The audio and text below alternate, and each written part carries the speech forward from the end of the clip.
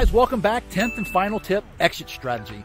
You should really plan your exit strategy, and this should really be decided back in the 6th step of doing your due diligence. You need to decide whether you want to hold the note until maturity, keep it for a couple years and then sell it, or maybe you just sell a partial on the note. And then if you are buying non-performing notes, you need to explore other options with that one as well. You need to look, maybe you're going to possibly do a loan modification or a cash for keys, deed in lieu of foreclosure, or if you do have to foreclose, maybe you keep it as a rental, maybe you keep it as an Airbnb, or maybe you fix it up and flip it. So remember, investing always involves risk, and it's crucial making informed decisions. If you need any other further clarification, please always consider consulting with an attorney for further information. This wraps up the 10-part series. If you have any questions, please feel free to reach out to me. See you guys.